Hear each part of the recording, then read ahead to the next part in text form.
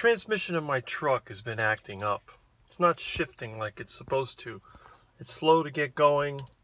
This is a problem. Now, when I turn on the ignition, you can see this is where the overdrive light is, the one that you can cancel it, and you push the button and nothing happens. That tells me the computer is not working. So what would that be? Bad transmission? Nope. It's this little relay. See how rusty it is? This thing resides under the hood. Now what I did, I cleaned the terminals to make it work. Right here, underneath the hood, there's a plug that it goes into. So, what you can do, you put this back together.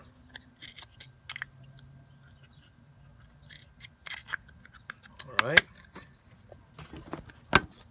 Now the relay, we can plug it back into the plug now that I've cleaned it.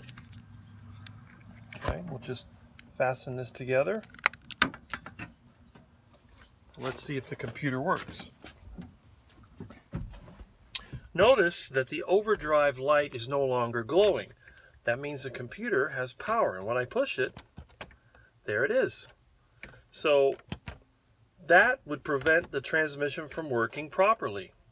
If your transmission is not shifting, it's always a good idea to try to push that light. Now this is only in the early E4ODs. The later ones had it on the turn signal stick.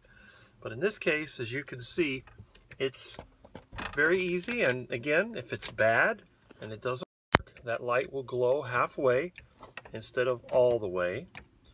And that's probably just a relay. So you don't need a new transmission or a new computer. You need to change that relay, which by the way is not sold as a transmission control relay. It's actually listed as a fuel pump relay.